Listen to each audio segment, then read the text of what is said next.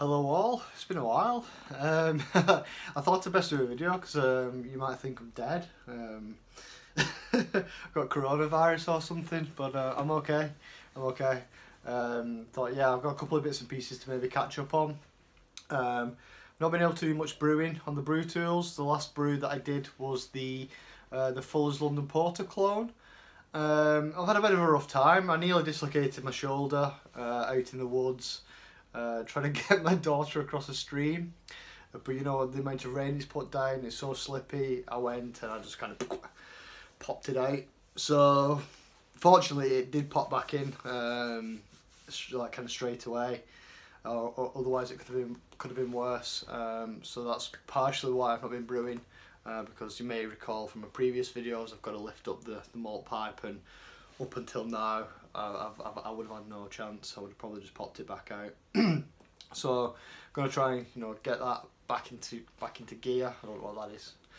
And then I had flu as well. So it was just man flu. It weren't coronavirus. At least I don't think it was. It might have been, I guess. It definitely felt a bit different to the previous times that I'd flu. But who knows? I'm still here. So you know, happy days. One second, let me get a beer. One user commented, and I apologise, I forgot the name, who thought it would be a good idea to kind of show some of the finished beers. Now, I don't tend to do it, I just tend to kind of drink them rather than doing reviews and things, but I thought whilst I've got a bit left, I'll kind of do a bit of a show and tell kind of thing. So, let's try not to spill it actually. So nice tulip glass. So apologies for all the reflections, I'm not sure on my glasses. There's a great big yellow thing in the sky, I'm not quite sure what it is, but it's shining right in my eyes. I've not seen it for a while. So as you can hopefully tell, so it's a really nice kind of copper colour.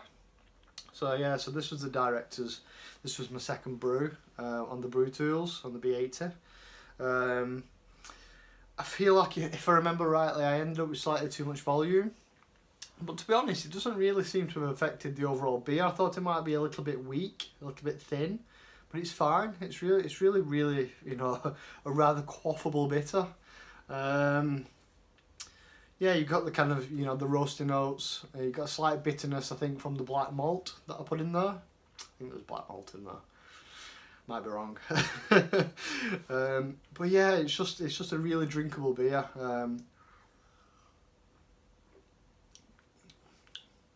The one thing I probably would say, and maybe this is where it is a little bit thin, is maybe not quite as much body that I feel like it should have, if I remember rightly. But I will say, I've been drinking directors for years, Curry's directors, since I was like 16 or something, going to the pub when I shouldn't have been.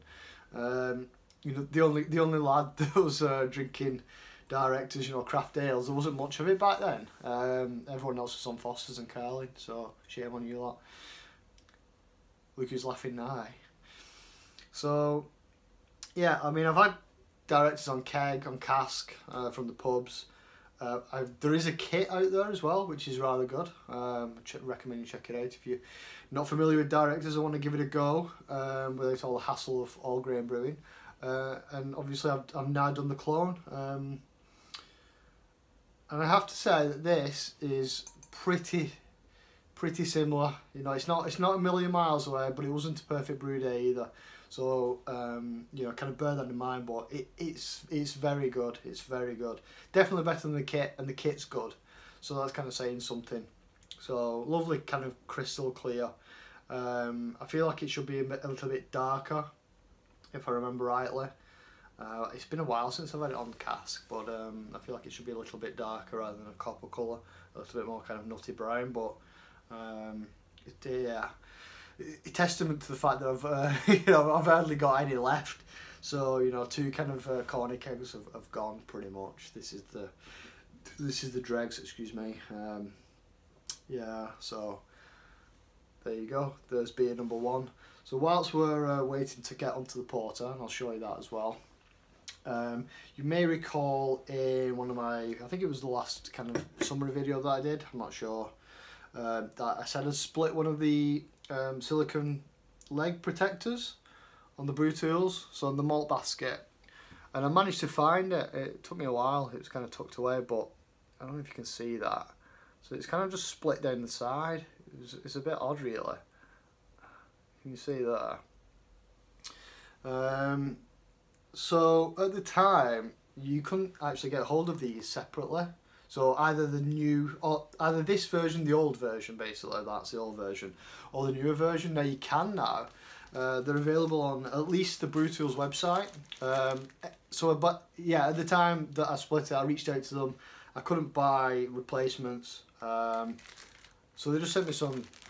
Just sent me a replacement, and these are the newer ones as well. So again, it's been a while since I've talked about BrewTools customer service, but you know, they're just worlds apart from anyone else. Like, you know, they just send stuff out when they kind of realise, I guess, that they've dropped the ball. You know, it might not have been produced right, the specifications might not have been, you know, correct or whatever. They acknowledge that, and you know, they're kind of treating the customers fairly, which is really good to see. Now you can kind of see from that is a big chunk of silicon. Oh, the sun's going now, and that's the old one. So at least kind of twice as thick. So I'm looking to get them on the next brew, and yeah, maybe just keep these. Maybe not that one, but the other ones just as spares, just in case. So yeah, there you go. They are available to purchase. I think they were £3.99 maybe in euros for 3, so not particularly expensive. Just throwing it on the floor. So yeah, there you go. What else have I been up to? Kind of whilst I've been out of action on the brewing, all grain brewing side of things, I decided to get a kit beer. Interestingly, a lager. So it's a Mangrove Jack's Pilsner. So I was like, that's a bit unusual. You know, the kits are kind of geared towards, you know, people that haven't got dedicated systems to kind of, you know, in the case of a lager, ferment at lower temperatures. You know, it's usually fermentation at a ambient temperature. So that's a bit weird. So I looked into it, and it comes with a yeast, and I think it's M54. Don't quote me on that. That's specially kind of designed to ferment lagers at ambient room temperature without the associated off flavours and extended lagering periods. So I thought that was quite interesting, and you know, I mean, I'm partial to a bit of lager occasionally. You know, just kind of mix it up a bit. And I've got kind of porters, bitters. I've got a barley wine on the kegerator at the minute, which is just conditioning, like I say. So for yeah, I think that's for about 3 months now. It's got at least another 3 months to go before it's kind of ready to start drinking properly. And the other keg's taken up by a cider that I've had, a turbo cider that I've had in there for about 18 months. So yeah, so I just wanted to kind of have a bit of a change. So interestingly, I'll probably wouldn't have even bothered mentioning that, but it's good to know though. You know, if you're kind of, you know, new to home brewing or wasn't aware of that, it's an easy lager to make, I guess, if indeed the the advertising's true. But the next all grain that I'm going to do is actually going to be I think it's a bock. It's a bock. The bock from the Bible. And I'm going to do this as an experiment, a little experiment. So I'm going to do kind of, it's going to be a double batch in the B80 Pro. So again, you know, 22 litres in 2 fermenters a piece. And then I do have a lager in fridge, but obviously only room for 1. Oops, knocking the thingy. So I'm going to do 1 with a safe ale lager yeast in the fermentation fridge, and I'm going to do 1 at room temperature with a Mangrove Jack's, a lager yeast that I think it's a Californian ale, California lager yeast, I think it is. And I'm going to see what the difference is. There may not be one, but if there isn't one, then I can do a lot more lagers, because yeah, especially now when you kind of, you know, you're brewing on the B80, you can do like, you know, get, you know, 2, maybe even 3 corner kegs worth of beer. And like I say, if you've only got room in the, you know, the lagering fridge for 1 of those fermentation vessels, then this is going to be really, really useful. So I'm definitely going to try it and see how it turns out. Now the box probably got a bit more kind of malty flavour in it than a kind of crisp, you know, like something like a Czech Pilsner, but I'm going to give it a go anyway because I've got the ingredients for it, so I'm going to see what that turns out like and I'll let you know. Anything else? Porter, 1 second. Let me just top her up. Look at that. Oh no, I'm overflowing. I've overflowed. Oh Jesus. What amateur. There you go. There's the porter. At first glance, it looks black as day, but hopefully we can get a bit of light through while the sun's shining through the window. Nice creamy head as well. You can kind of see that it's a really dark brown. So a lot of kind of brown malt went into it, as you may recall. Very dark brown, but brown it is and not black. And a lot of chocolate malt as well. And I tell you what, you can smell chocolate. You may not have noticed that I'm not BJCP approved, but I can smell chocolate all over that, and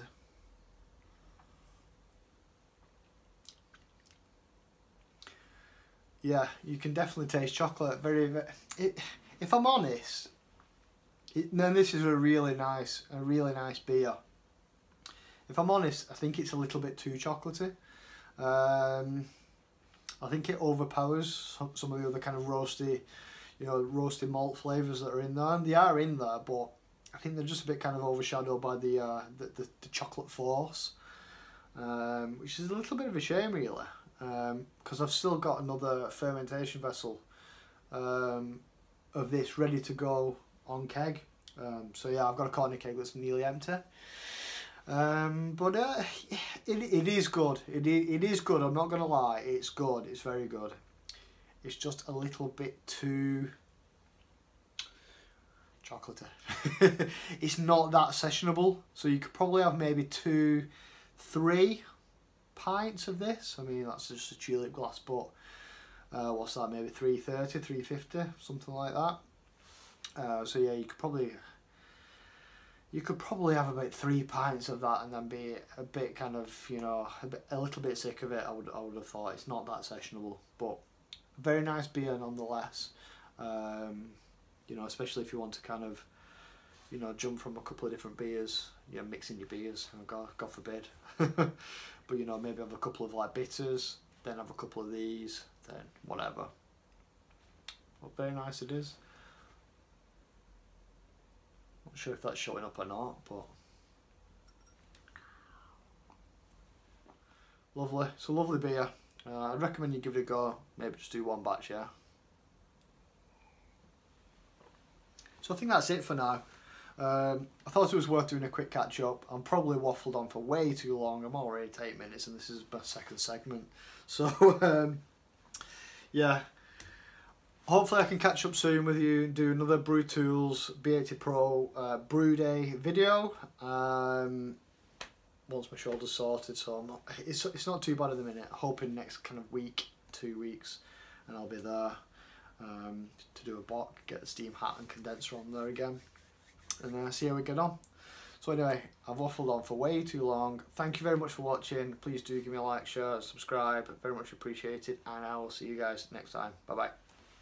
Yes, I know we mentioned coronavirus before, but in all seriousness though, please do take care of yourselves.